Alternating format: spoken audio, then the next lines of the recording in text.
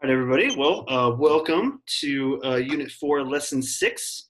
As usual, you're looking for the tasks to complete for U4L6. You can find it either under assignments or on the Canvas homepage on the weekly calendar. Today's date is December 2nd. Rather than throwing you to breakout rooms to answer a question, today I wanted to take some time to collect some feedback from you. I should have been doing this more regularly, but I have a anonymous Google form that I would like you to complete.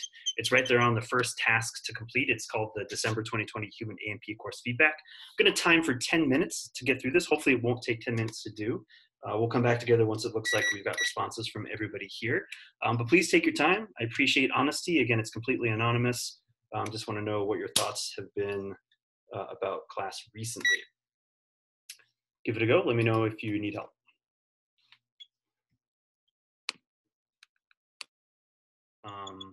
To refer to. The other homework was the reading quiz from Hall Chapter 6.4. Again, looking good here in terms of statistics, seeing a couple answers that are a bit off. Very torn on this question, actually. So let's take a look at this. So which spinal nerve plexus sends nerve signals to and from the skin and muscles of the arm and hand? That is going to be the brachial, not the cervical. So cervical is going to be your shoulders and neck, upper body. Brachial is arm and hand.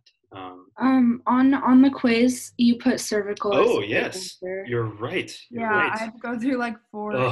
Yeah, I was like looking at my notes, and I was like, it's I don't know. Yes, so sorry, that is my fault. That is not your fault.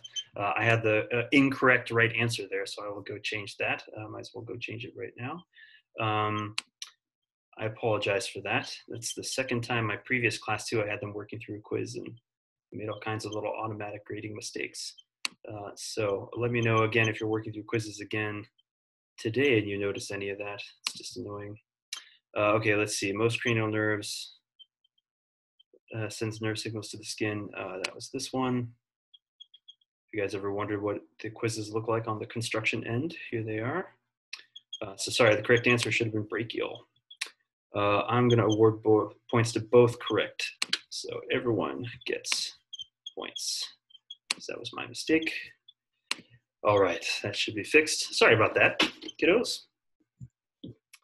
All right, but otherwise looking good. And I'm hoping that those drawings clarified a little bit of the reading. I feel like the reading doesn't do the best job of tying it all together in terms of like the plexuses and how they relate to the sections of the spine. So that's why I had us do those drawings. Any questions or comments on those assignments?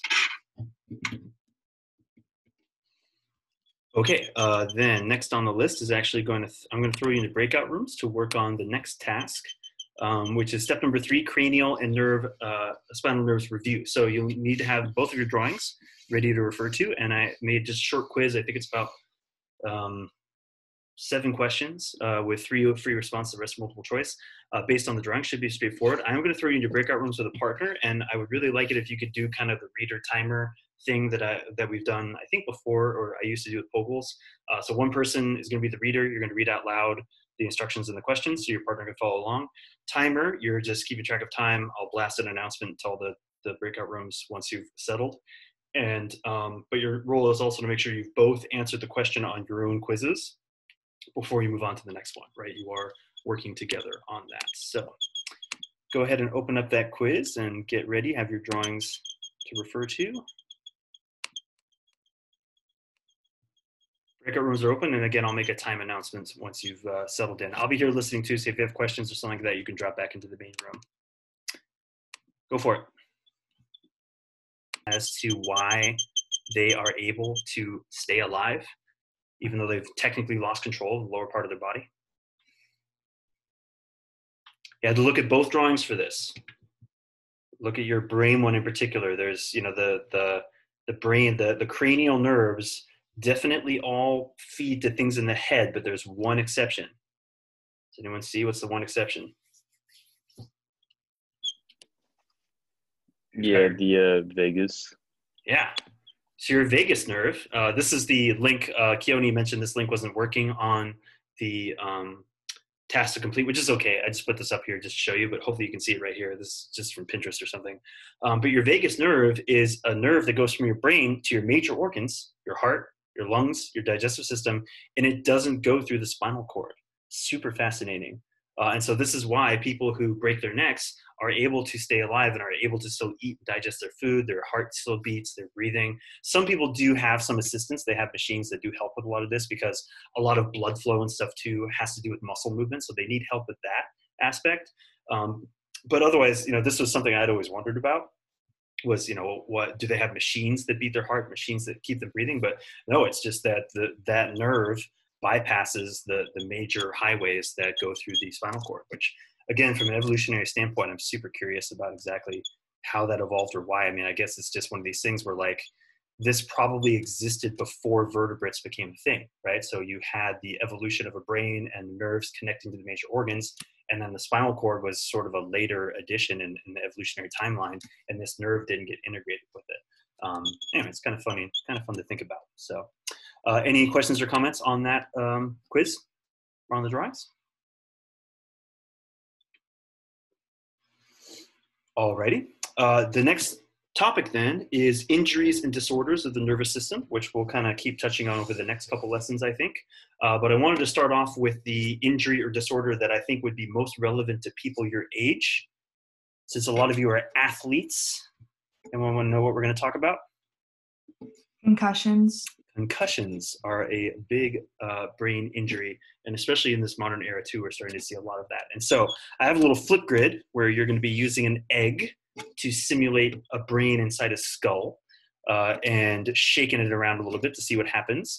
So on Canvas, as usual, I've got instructions and a demonstration video. So we're on tasks to complete step number 4 right now, injuries and disorders of the nervous system. So there's a link to the concussion flip grid, the assignment. Again, there's a link to a demonstration video. There's instructions. And again, all you need is a jar, water, and a raw egg. You can use Tupperware or mug too. I've got a demonstration video on the flip grid itself as well. If you don't have eggs at home, you don't have access to that, it's okay. You don't have to do this right now. I have a Ed puzzle that you can work on as an alternative. So if you don't have an egg at home, I want you to work on this Ed puzzle, which is why don't woodpeckers get concussions? It's a pretty entertaining Ed puzzle that you can check out. So again, I'm going to time for about 15 minutes, I think, to work through this, and then we'll come back together to review. Hopefully that'll be enough time to piece all that together. So go for it. Let me know if you have questions or need help or can't find anything.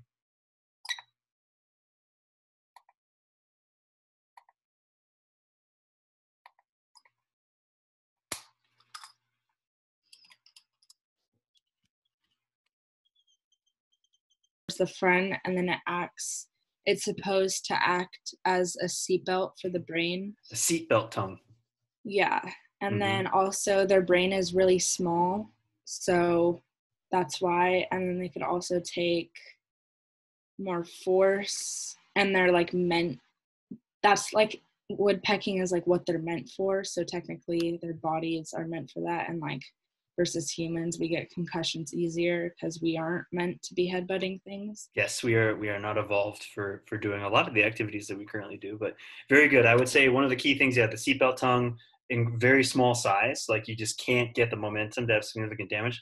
There was one more thing about the orientation of the brain in woodpeckers. Like what? Like how would you describe? It's angled like this, like the bottom of the brain is angled like this. So when it hits the side of the tree, it's, what's that word? Like it distributes the force. Yeah. Yeah, it's distributed against more area. Have any of you ever seen those weird tricks where like the person lies down on a bed of nails? Anyone seen that before? So you'll see some people do this sometimes. You can watch videos of it where it's a whole bed of nails and some people lie down on it and you're like, oh my gosh. But the reason that works is because your weight is distributed across all of those nails. So there's no certain point that's going to press in, right? The trick is getting up and getting off of it. But if you were to suddenly just put all your weight on one foot on a bed of nails, they would go right through.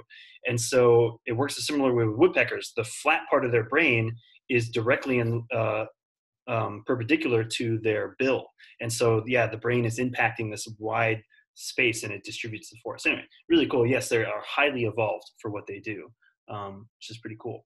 Okay, one last thing I wanted to do. I wanted to let you work on a ed puzzle that is all about concussions. This is on the last task to complete, step number 5 here. So go ahead and click on the concussions ed puzzle. If you can't get the ed puzzle to work, I do have a link to the original video as well. I'm trying to remember how long this is. Gosh, I hope it was less than 10 minutes. Oh, okay, it's 5 minutes, 50 seconds. So you should have plenty of time to work through that. So kind of interesting again, just about concussions and what happens when you get multiple concussions. So give that a go and we'll touch back together once everyone's done.